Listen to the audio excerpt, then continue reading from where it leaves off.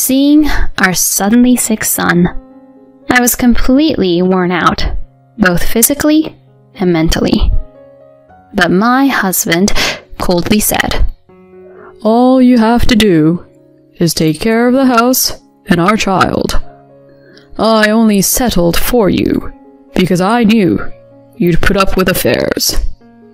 He said this without any regard for our sick son. Stunned, I watched him take a sip from his second beer. My name's Ruby, and I'm 33. I met my current husband, Nolan, who's 8 years older than me, through a dating service about 4 years ago. He's at the top of his profession, and even though he's a little arrogant, he was the assertive one, with my more reserved personality. I quickly fell for his confidence. He always complimented my humble nature, and once we moved in together, I did my best to live up to his standards. After dating for a year, he popped the question, and naturally, I accepted. He once said to me, "I'll handle the finances, so I want you to manage our home." Wanting to respect his wishes, I left my job. After a big wedding, he moved into my apartment. From then on, I've focused on taking care of things around the house and taking care of him, using my spare moments for personal interests. My family was thrilled for us, and my friends were a bit jealous. To anyone looking in, my husband appeared flawless, a prosperous guy with good looks, and we had an adorable son named Liam. It seemed like we had the ideal marriage. But then, after making dinner one night, I got a text from him. "I'll be home late. I don't need dinner. Just make sure to draw a bath and have some snacks ready for me." All I could do was sigh. The honeymoon phase dimmed after our first anniversary. He was ecstatic when Liam was born, but soon after, he began to pull away, saying his job kept him too occupied to pitch in with raising our son. Whenever I asked for a hand, he'd retort, "Do you really expect someone who's been working all day to come home and do housework?" And then he'd storm out. As time went on, his late nights became frequent, often coming home tipsy. And sometimes I'd catch a whiff of a scent that wasn't mine. Handling our son became more challenging, leaving me tired and stretched thin. Yet, he wanted the same level of attention as before Liam came along. One time, I fell asleep with our son and didn't hear him come in.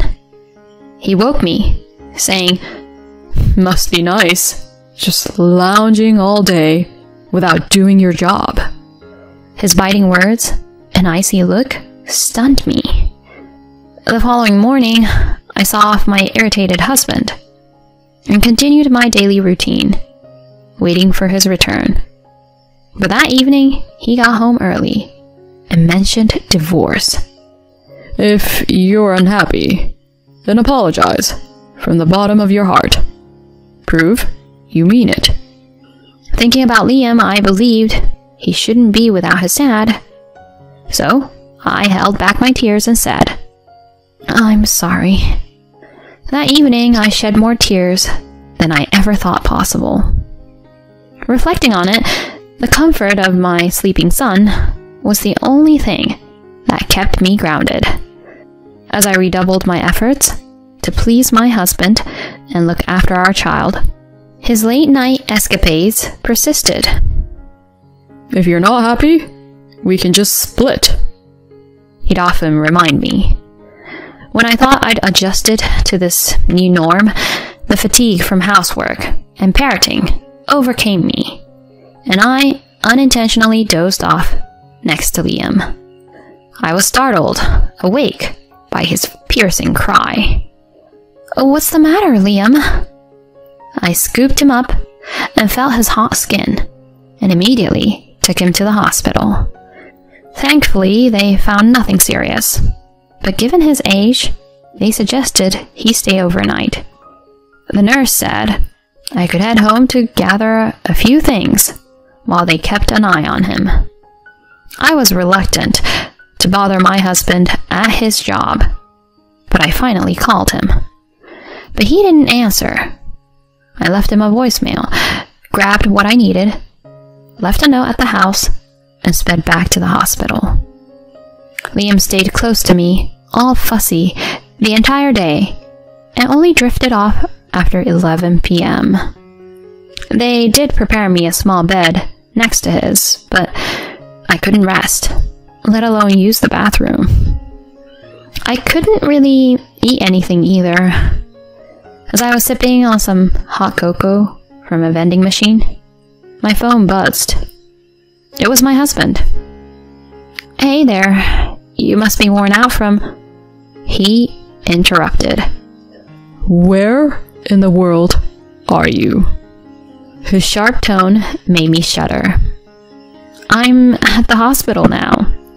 I left you a note. Liam needs some tests, so we're staying here overnight." "What about my dinner?" "Seriously? You're worried about your dinner?" I tried to keep my voice down to avoid waking Liam, but finally dozed off.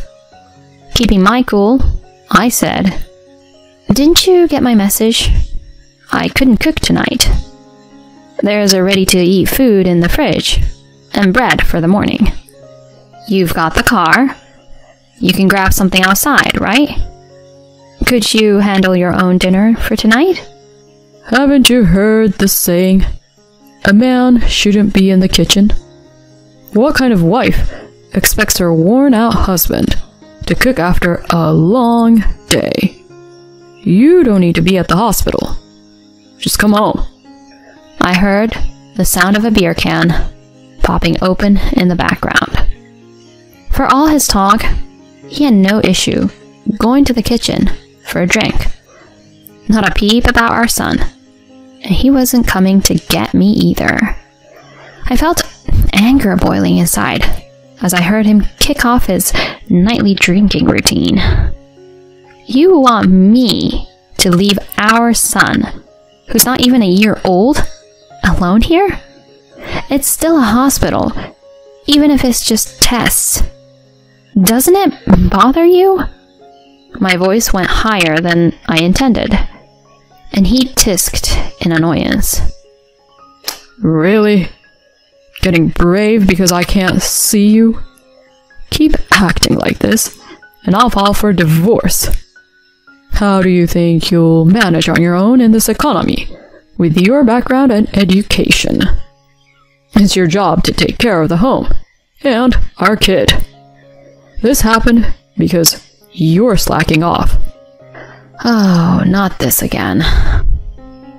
Lately, he's been tossing around the word divorce way too often.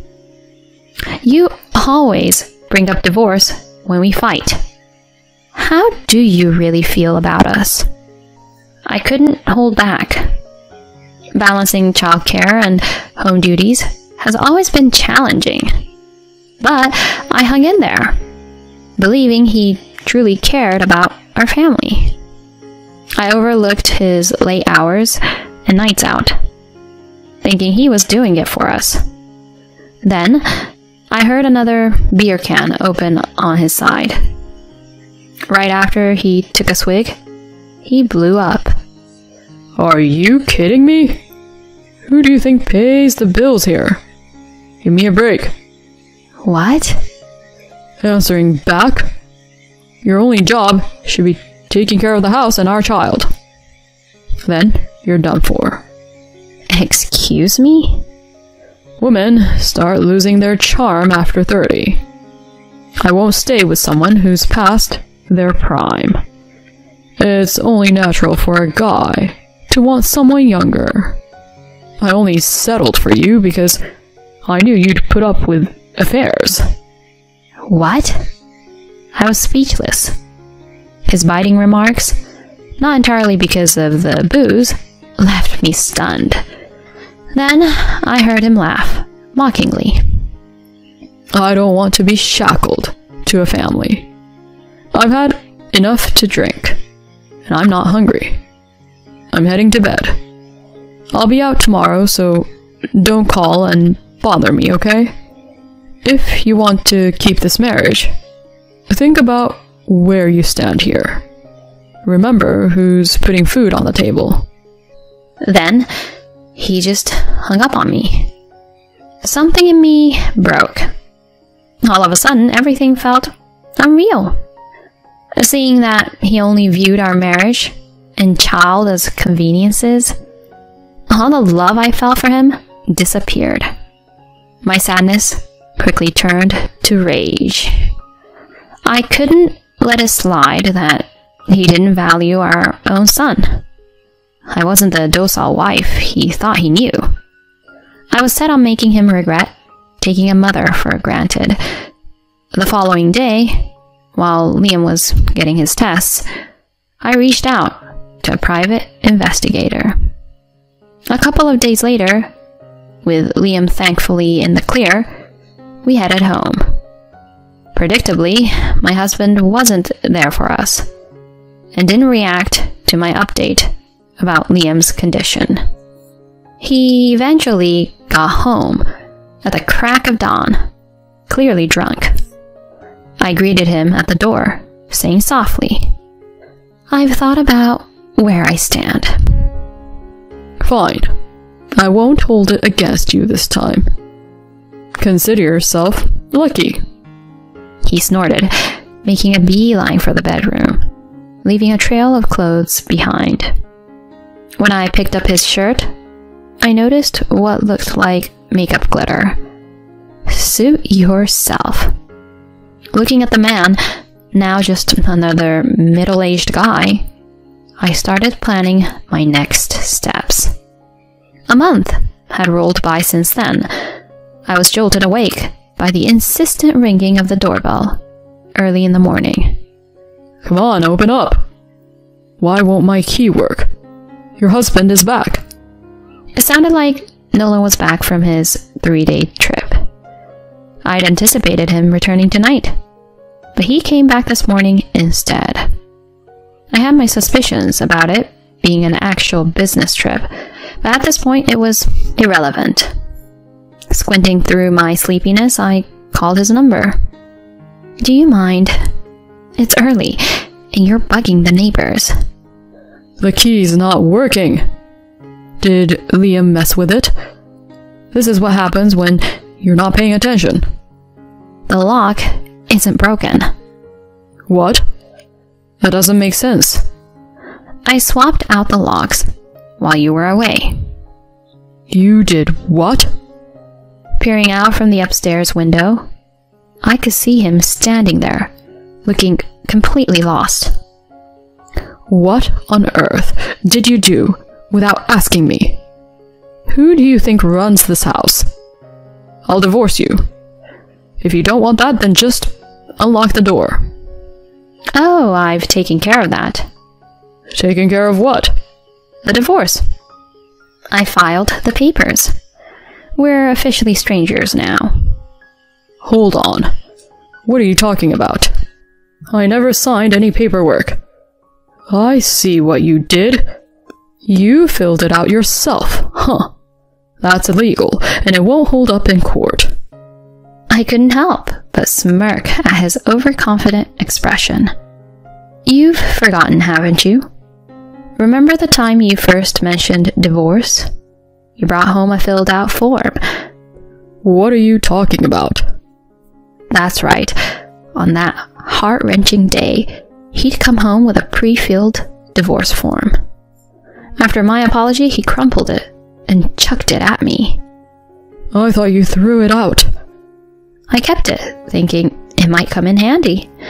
In hindsight, I guess I always sensed this day would come. As I reminisced, he looked visibly shaken, mouth wide open. What about this house? And our expenses? How do you expect to live, being a stay-at-home mom? Oh, this is so sad. Our young son's going to suffer because of your impulsive choices. Get it straight. Remember, this house came from my grandparents, making me the legal owner. You were just living here. And regarding finances, I landed a job. You're making that up. You couldn't have found a job in this short time. I've been painting in my free time. You always told me not to go to bed before you, so I painted while waiting up for you. After posting my art online, a publisher got interested. Seriously? How is that even possible? Maybe you're getting duped.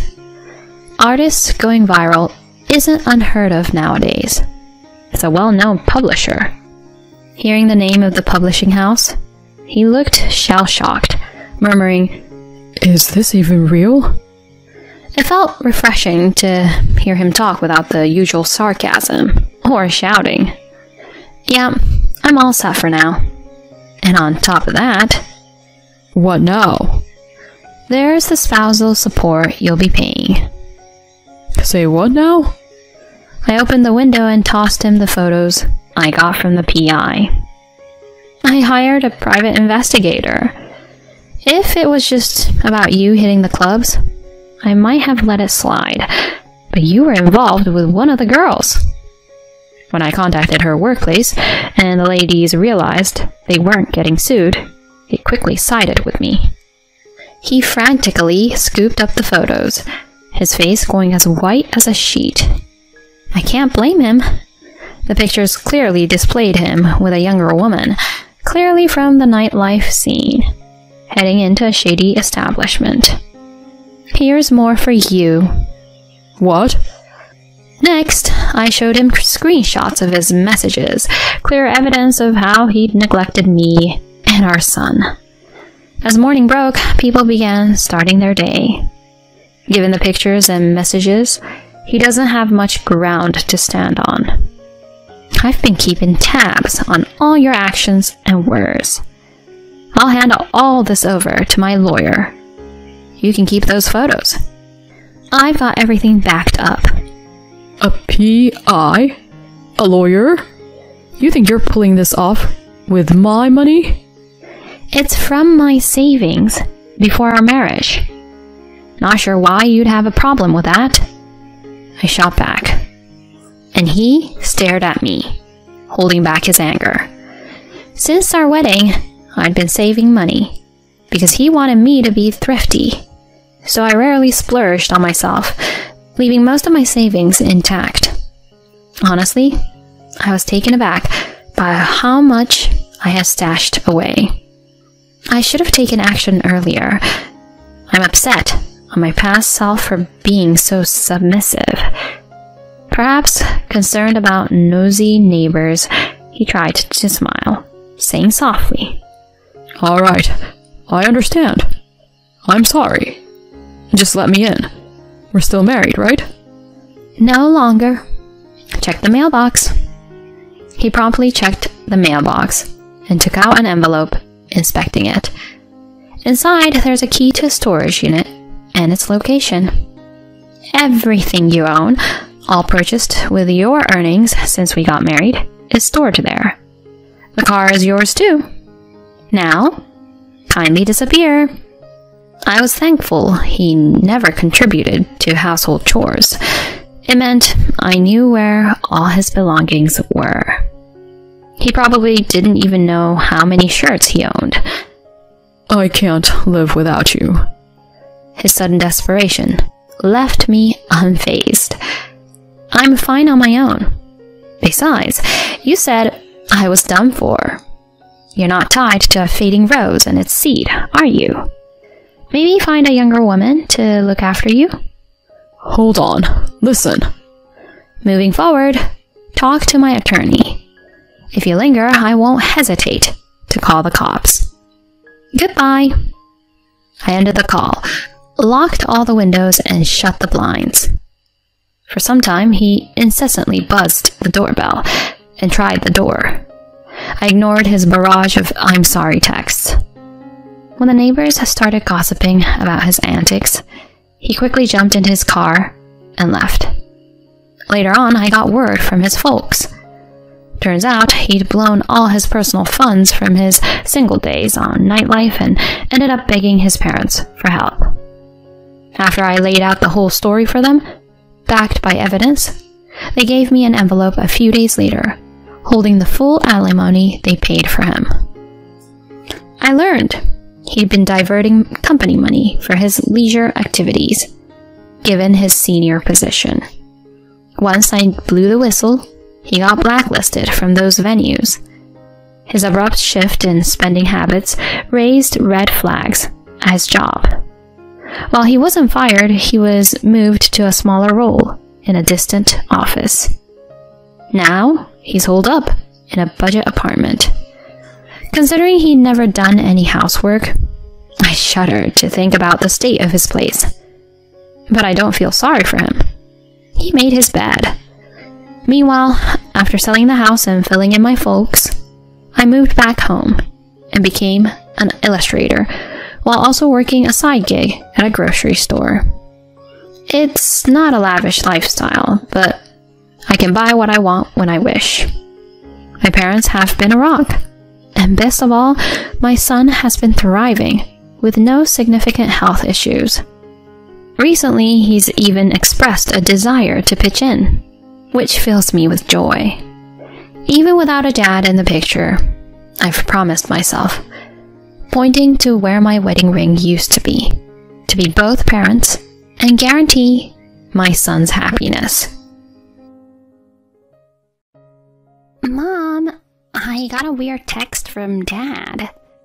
My daughter approached me, a worried expression evident. My husband was out of town on business, and while he had said to reach out if anything came up, I was puzzled about why he'd message our daughter.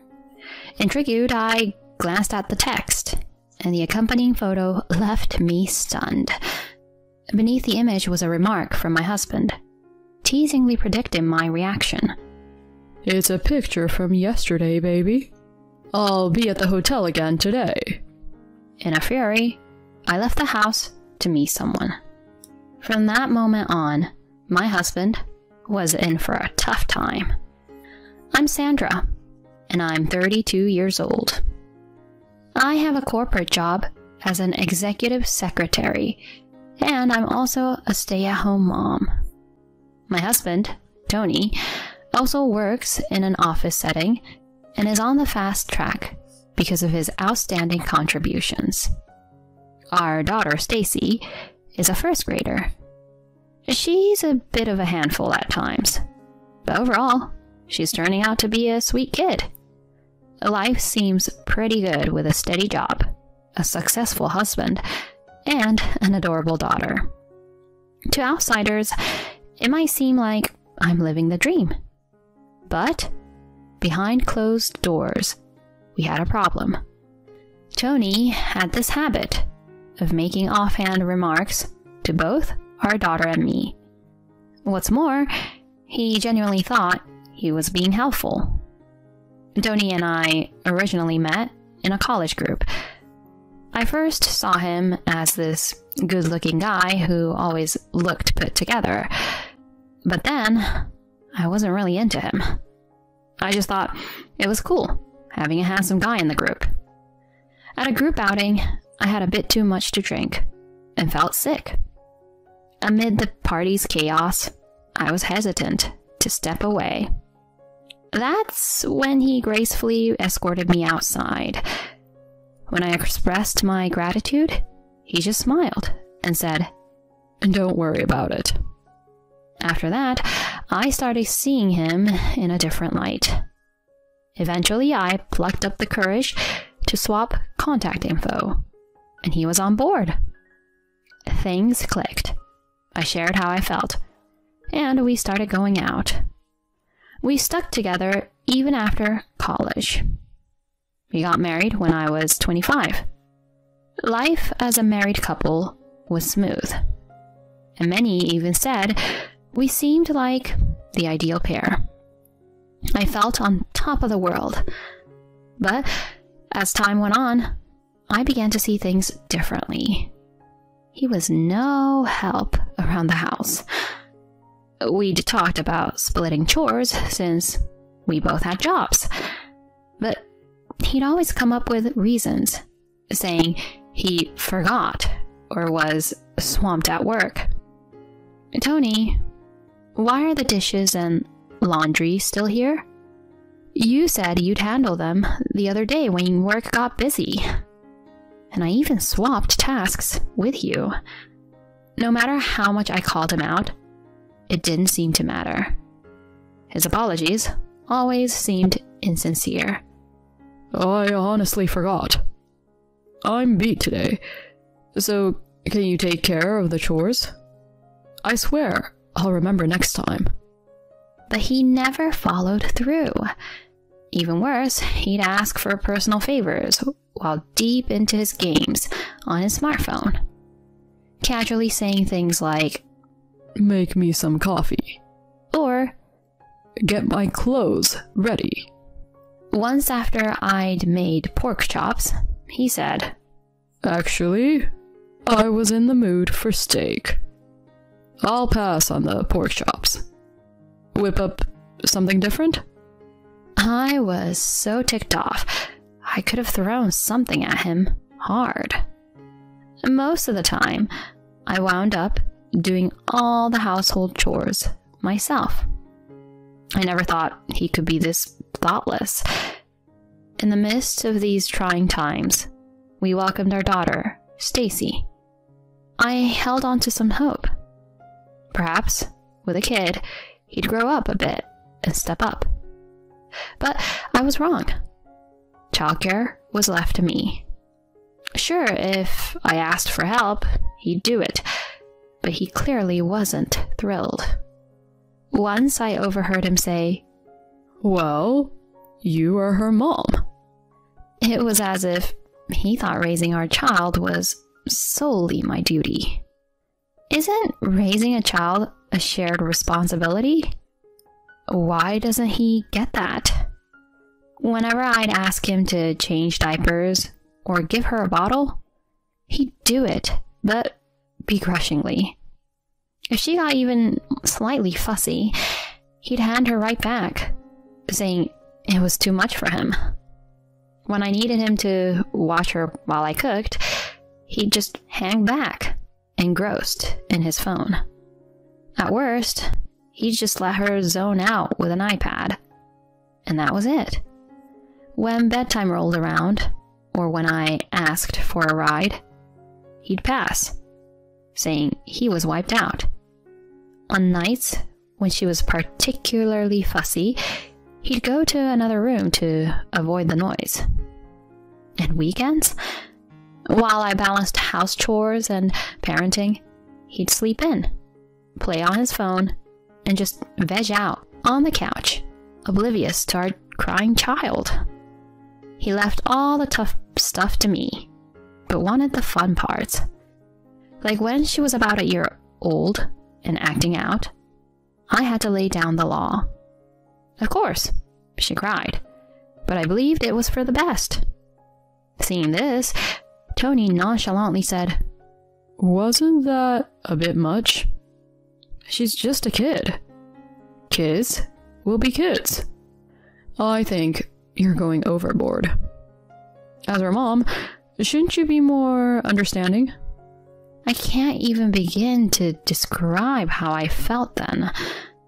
I never wanted to be the bad guy with my daughter. Even though I had tough moments with her, it was all because I cared about her future. What could he possibly know? Always taking the path of least resistance and barely participating in parenting. Throughout Stacy's younger years, I held back from confronting him in front of her.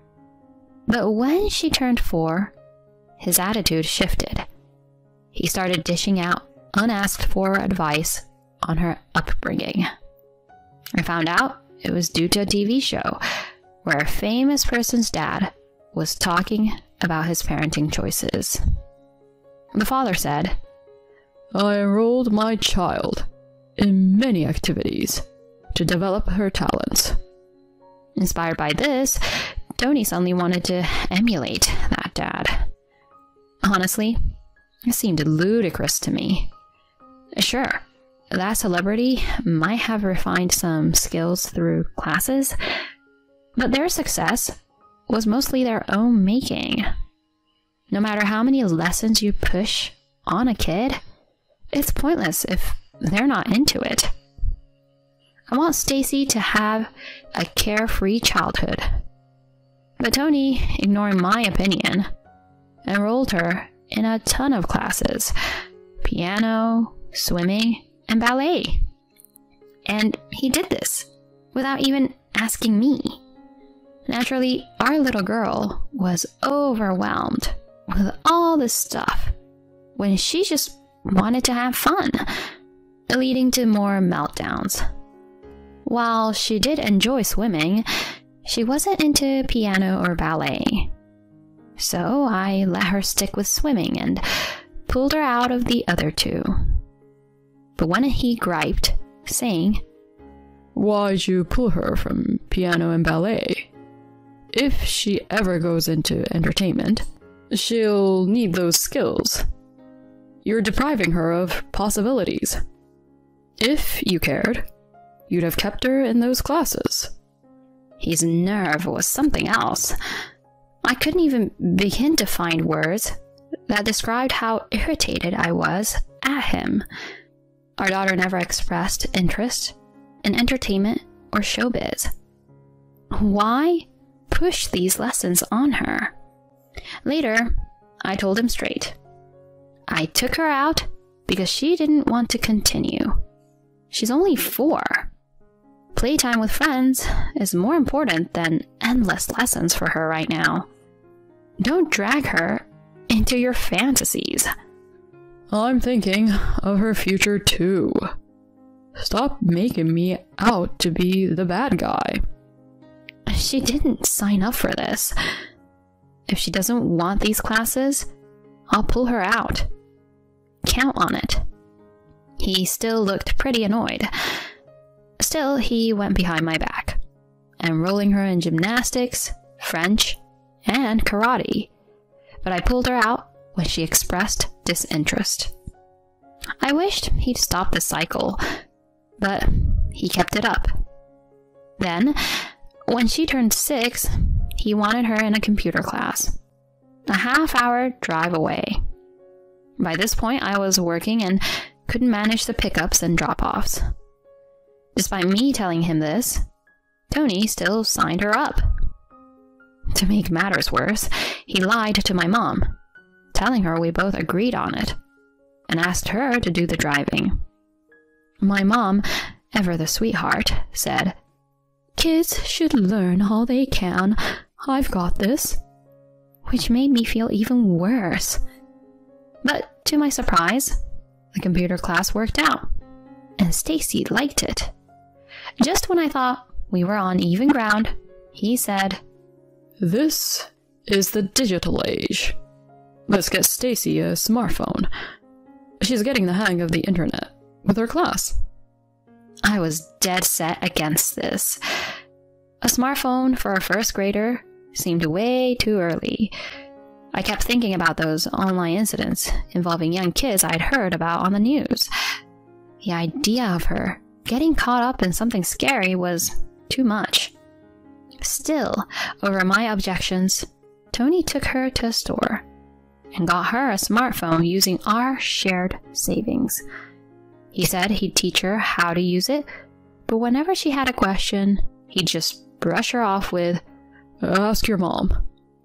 This all culminated in a big blowout, me yelling, "I've had it." We only cooled down when Stacy started crying, but I was still seething. I even considered divorce, but thinking about our daughter kept me in check. A bit later, Tony was set to leave on a business trip for several days. He seemed oddly upbeat about it, which got me wondering. And then the next day, something totally unexpected happened. As I was prepping dinner, Stacy walked up, looking troubled. "Mom, can you come here for a sec? I got a text from Dad." "From Dad? What did he say?" "I don't really get it. There's a picture attached." Her face gave away her confusion. Why did she look so upset? It all made sense when I saw the image.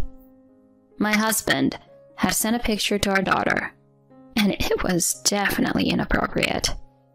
The photo was of a woman in just her underwear, wearing his jacket. I was dumbfounded. Under the photo was a message. "This was from yesterday, baby. I'll be at that hotel again today." He even mentioned the room number.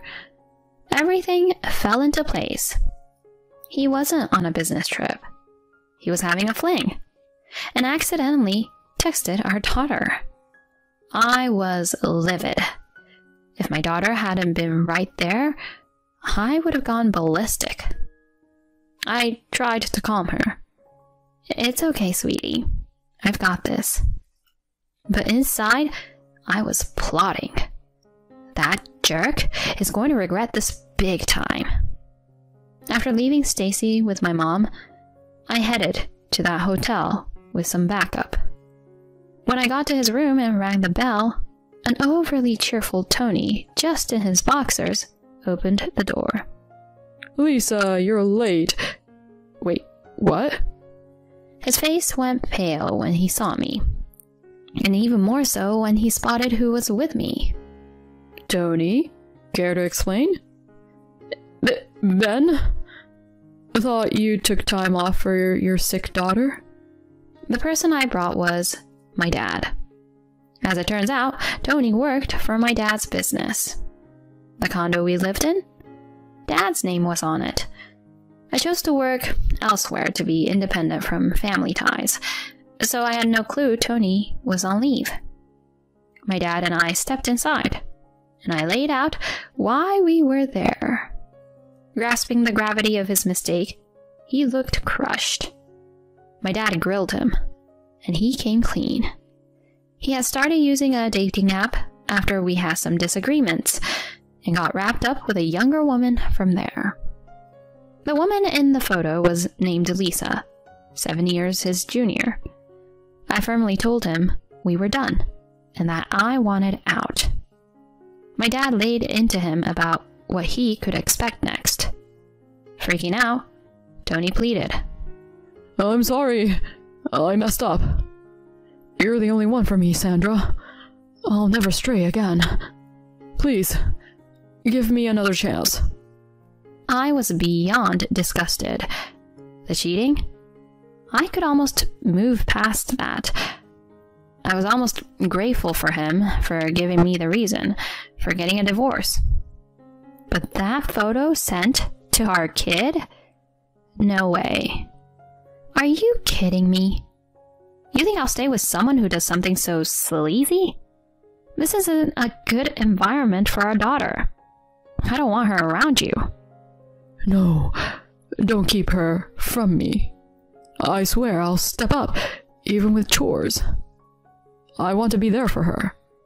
You can't even be a dad without messing up, and now you've gone and cheated? Save it. You're the lowest of the low. How could you send that disgusting picture to our daughter, for God's sake? Gear up for a divorce, and brace yourself for what you owe me. He was a mess, but I felt nothing. Later on, I divorced Tony, got a fair deal, and naturally got custody. We struck a deal. No child support in exchange for him staying away from Stacy. She was actually relieved, tired of his constant badgering about after-school activities. My dad, of course, let him go from the company. Word is, even his folks cut ties after learning about his affair. No one's heard from him since. without the boost from being married to me, he couldn't get a job. But that's not my concern now. My daughter Stacy is living her best life, free from being overloaded with classes. I'm not certain what she aspires to be, but whatever she chooses, I'll have her back.